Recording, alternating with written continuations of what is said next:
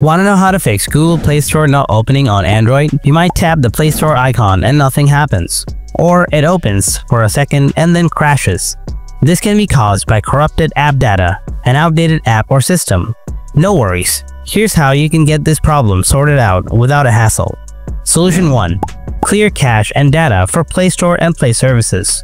Corrupted data in the Play Store app or Google Play Services, which helps the Play Store function, can stop it from launching. For Google Play Store, open your phone settings. Go to App or Apps and Notifications. Find and tap on Google Play Store. Tap Storage and Cache. First, tap Clear Cache. Then tap Clear Storage or Clear Data, and confirm your choice.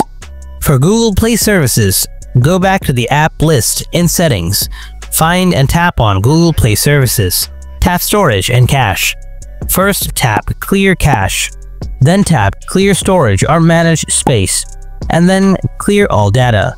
Restart your phone after clearing both. This is crucial for the changes to take effect. Reopen the Play Store and check if the error is resolved. Solution 2. Check if the app is disabled or uninstalled. Updates. The Play Store app might have been accidentally disabled, or a recent update could be causing issues. Check if disabled.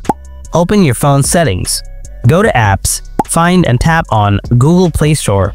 On the app info page, if you see an Enable button, tap on it. If it's already enabled, proceed to the next step. Uninstall Play Store updates. While on the Google Play Store's app info page in Settings, tap the three-dot menu or More icon in the top right corner. Tap Uninstall Updates and confirm. This will revert the Play Store to its factory version. Restart your phone. When you open the Play Store again, it will automatically update in the background. Once updated, try opening it. And that's it. One of these steps should help you fix the Google Play Store not opening on Android. Thanks so much for watching. I'll see you in the next video.